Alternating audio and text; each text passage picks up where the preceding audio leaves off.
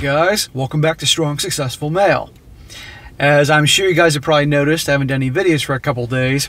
Had a family situation come out of nowhere, as these things usually do. Had to take care of that, but everything's cool, so now I'm back on track. So for today, I'm going to go over an email that was sent from a subscriber, a very, very entertaining email that was sent from a subscriber. It's from a guy. He is 54 years old. He is the father of a 22-year-old who's a big fan of the channel, who shares his story about events that happened back in the 90s, probably at least 25 years ago or longer, about an ex of his before he got married. It's about a gal who he was with for a number of years, thought he was going to marry, and then when he approached the question or they were discussing it, all of a sudden she decided she wanted to take a break so she could go see other people and explore things. Translation, that was a 90s version of an open relationship. And you're going to see, guys, how this guy handles it. He handles it like a boss. It's hilarious because this guy definitely has a good sense of humor. And that'll be very entertaining, both an entertaining one to go over that you would all enjoy, but also very important lessons in the story, as always.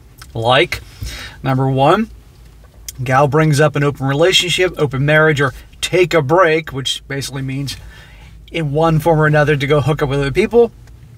End it. It's over. Also, it's usually because either she has somebody in mind or she's cheating with somebody else.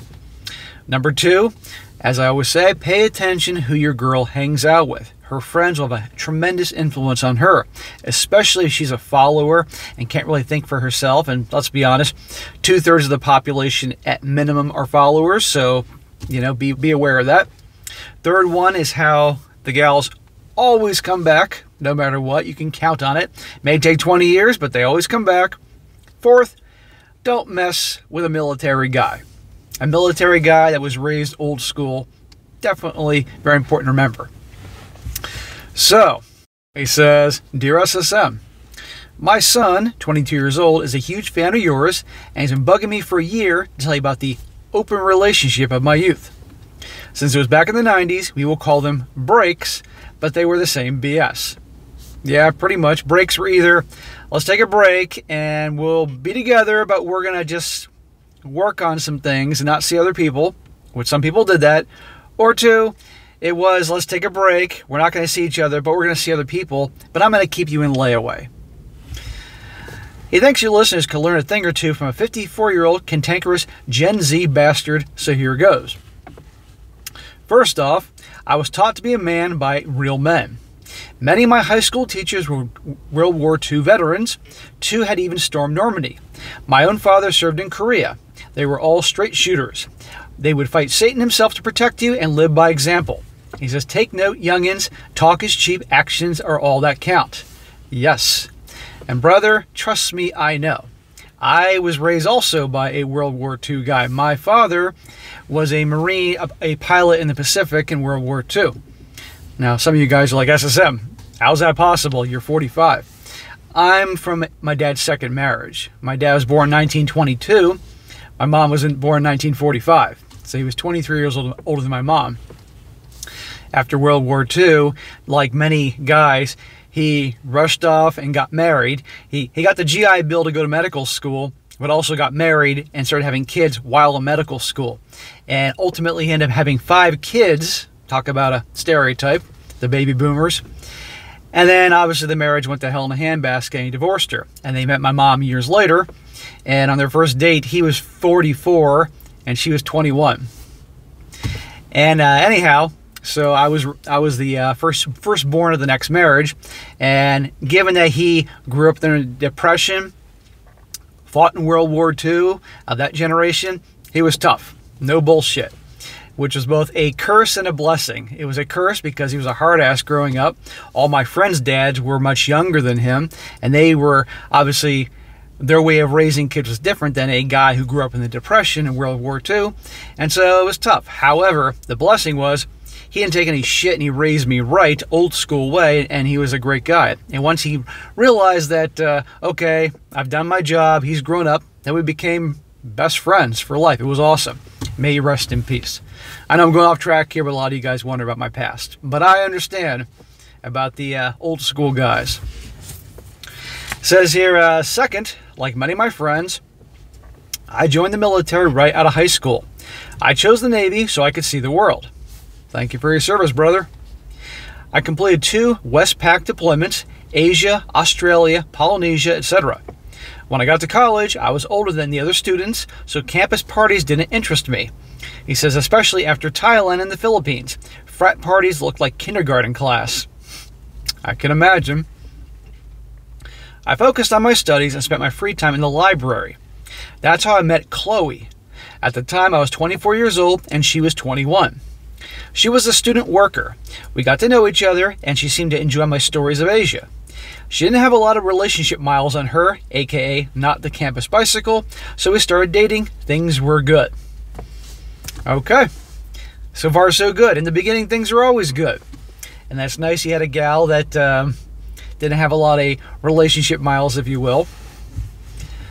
Fast forward until I'm 28 years old and she's 25. We've been living together for about 1.5 years, talking more and more about marriage. She was fine with that. Fine? Was that her word, fine? Because when women say fine, usually it's not fine. But when I started talking about kids, I know something off with her. I asked her what was going on, and she said, I don't know. When they say they don't know, they know. Not long after, she asked me to sit down for a serious talk. What she said destroyed my view of her. She said that all this talk of marriage and kids made her realize she hasn't really lived yet. Not like me, since I saw the world. Okay, I thought she wanted to take a trip overseas or something. Nope. Gee, for you guys that watch this channel often, what do you think she would possibly be talking about the whole hasn't really lived yet? Do you think it's about seeing the world? Nope, it's about seeing a whole lot of hot dogs. She wanted to take a break from us. She said it would just be 6 months and we could see other people. But then afterwards, we could get back together, get married, and have kids. Oh, what a great deal. Sounds good, honey. I'll see you in 6 months. Bullshit. If she really loved this guy, there's no way she'd want to risk losing him to another woman. And guys, this take a break thing is just another way of an open relationship. It's just not, they didn't call it open relationships back then. It's the same thing. Her perception of this guy is, obviously, oh, I'm so wonderful and he's so in love with me that he'll stick around and wait. Because, yes, this was a gamble on her part in a poker play, but still, she obviously thought her chances were good. She could keep him in layaway. Well, she was wrong.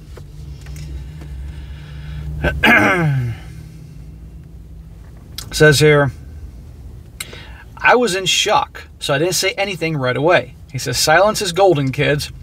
But I instantly knew 2 things. Number 1, Chloe had a guy lined up that she wanted to screw. And number 2, this relationship was over. Yes, exactly.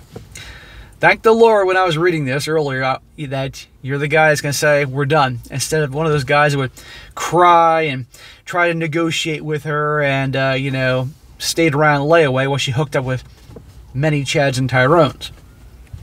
Yeah, definitely. Either they're already hooking up with another guy or they already have somebody in mind. While she talked about how good this break would be for us, I was figuring out a way to get her out of my apartment and out of my life. So I agreed to the break and gave her some requirements. You gave her requirements? Isn't that usually against the rules? Isn't the woman supposed to give the guy the requirements and he obediently follows? First requirement, she had to move out. I told her I'm not sure she'd want to see the women that I was going to screw. She agreed and said she could move in with an older, divorced female coworker. He said, yeah, she was the slag who put the idea of a break in Chloe's head. Right there, what I tell you.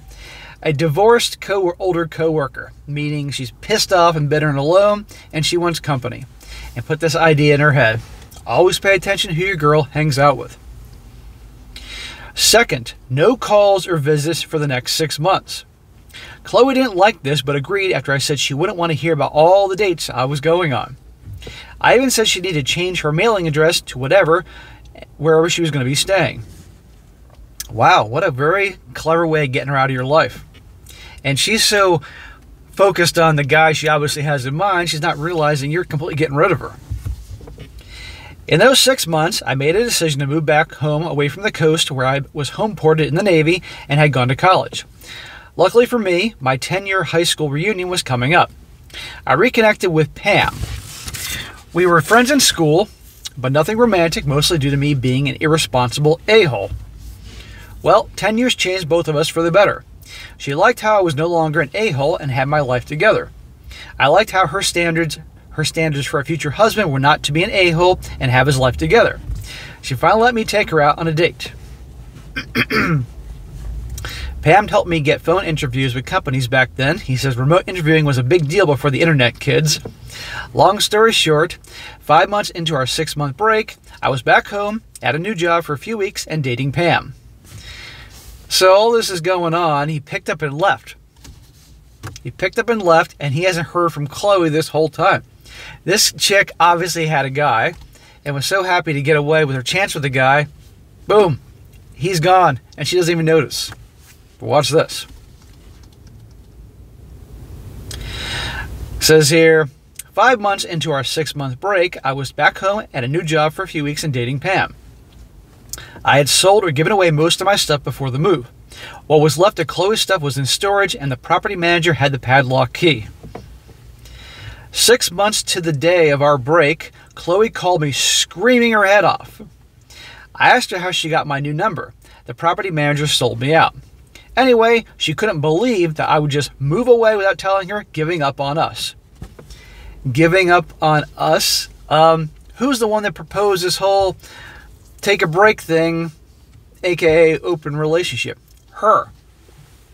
And you're the bad guy for taking off? Really? She expected you to just sit around and wait for her? That was really her perception? She was that confident? I mean, what did she have? A magic pussy? And she was amazing in bed and all that you were going to stick around waiting for her? Get the fuck out of here. I told her point blank that there hasn't been an us since she made it clear she wanted to screw another guy. She denied it at first, but eventually admitted that yes, it was all because she found a male coworker hot. There you go. Every time. Hooking up with or already have some guy in mind. Right then and there. And no, she didn't admit it at first. He had to dig it out of her. I told her I hope she has a future with him because she has none with me. She said that they only had sex and it wasn't love. Oh, okay. That makes everything better now. I got no problem with him piping you down, but as long as you weren't in love with him. I told her it didn't matter. I wished her a happy life, and that was pretty much it. Over the next year, she would periodically call. They always come back. Every call would start with small talk, but eventually it always ended with her wanting another chance. How many of you guys have been in a situation like this? They're relentless. It's like, it's over. That all stopped when Pam answered the phone one day and introduced herself as my fiance. They talked for an hour afterwards. I still remember Pam's super sweet southern accent saying, "Well, darling, if you kick over a hornet's nest, you ain't gonna get honey." Yes, Pam and I married. Yeah, I've heard all your shit on marriage, but it's actually a great thing when both spouses are invested in it. We have a wonderful marriage. It's amazing when both people in a marriage are pulling in the same direction. We have 4 great kids, including the 22-year-old knucklehead who won't stop talking about your channel.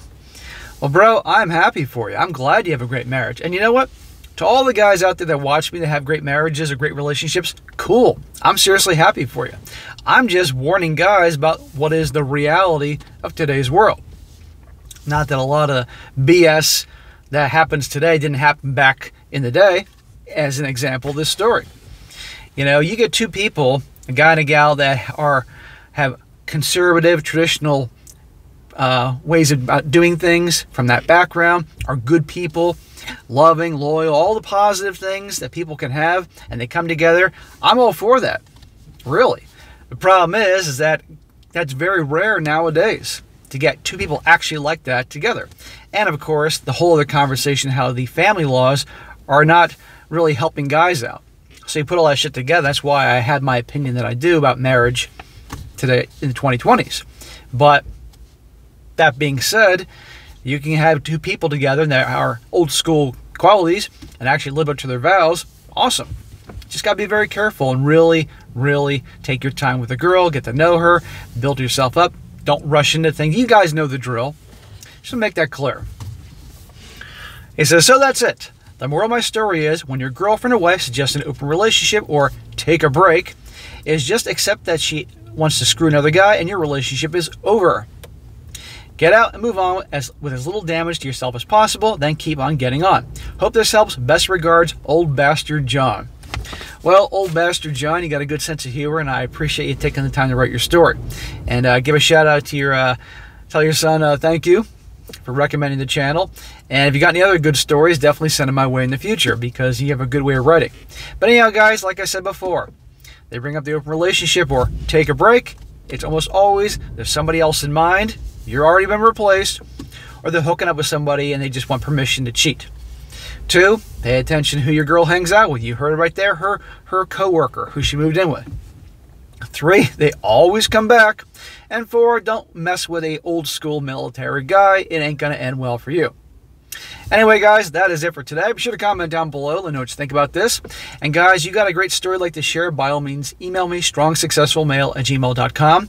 And even if it isn't your story, even if it's a story like this, where if you're sharing somebody else's story, like a brother or a friend or whatever, and you have their permission, definitely send it my way. It'd be a very good one to cover. Aside from the entertainment factor, you can learn something from every video that can make your life better. It's worth your time, the 15 minutes, 20 minutes to listen to the show. And be sure to like the video, share it with your friends, and subscribe. I'll catch you next time.